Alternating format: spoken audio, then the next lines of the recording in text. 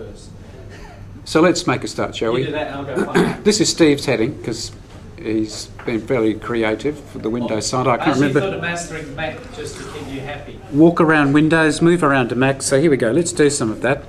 I thought we'd start off with some similarities, because some of you might be spooked about using Macs for the first time. And I just want to tell you that it's about the same as changing from a Camry to a Commodore. And most of us can manage those kinds of things. Of course, some things in those cars have different names and they're in different places, but basically they'll do the same thing. And it's exactly the same these days as an image, as a metaphor if you like, for Macs and PCs.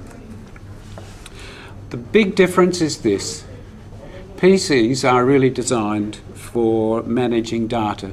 So in particular, an application that I'm sure you've used called Excel is probably the best spreadsheet around. There's an Apple version, but it's not as good. However, what Macs do best, what Apple computers do best, is media.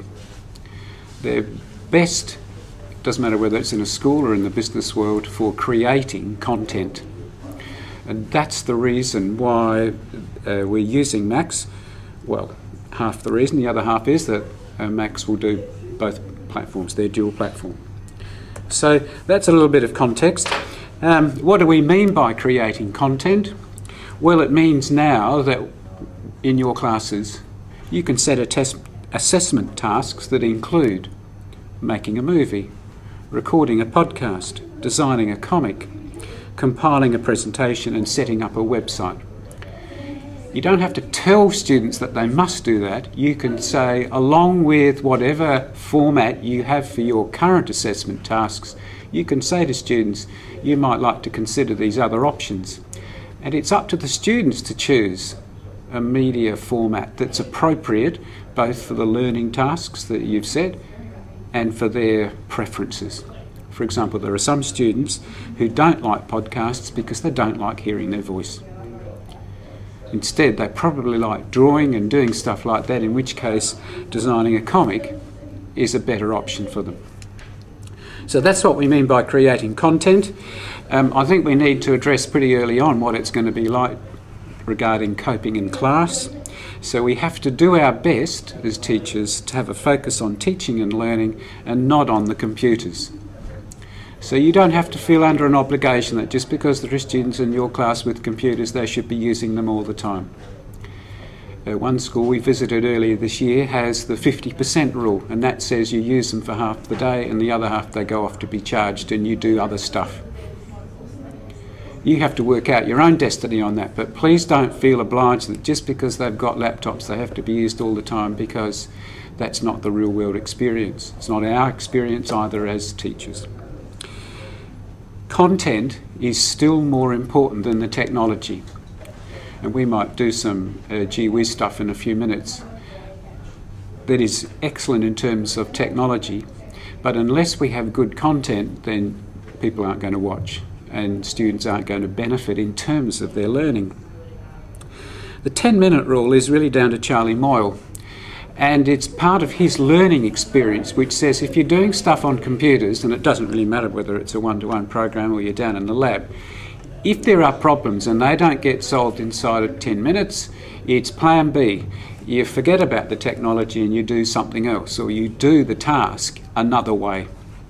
And it's his way, which I think is worth sharing with all of us, to cope with the stress of, oh, well, will we ever get a log on? Will we ever get that password right?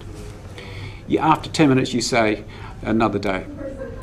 And the last dot point is looking at things as positively as possible. Just believe that what you want to do will work. Maybe you tried it last night and it worked then, but today it won't. And that's an experience that I have from time to time, like the stuff I'm doing with 806 at the moment. It works at home and I come and do it here, and for some reason or other it won't work straight away. So sometimes we can feel under a lot of pressure. So my way of managing that stress is to say, it will work, there's just something I haven't done or something that's changed or something. But do your best to be positive about it. And here's a by the way. It's very important to do this, and it's quite trivial, but it can have huge consequences if you get it wrong. you should always connect this cable to the computer first. Always do that, and then to the PowerPoint.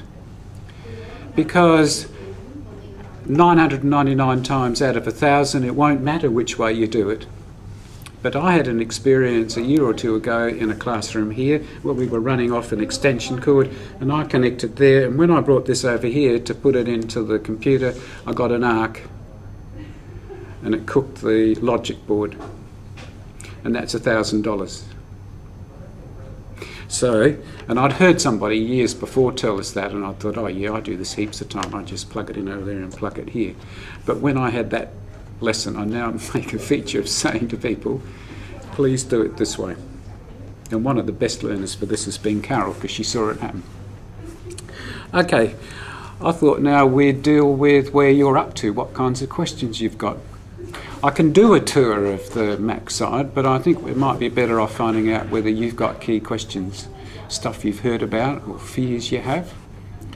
So I need to press escape because we're in present mode here, but if I now click here I can type in your questions.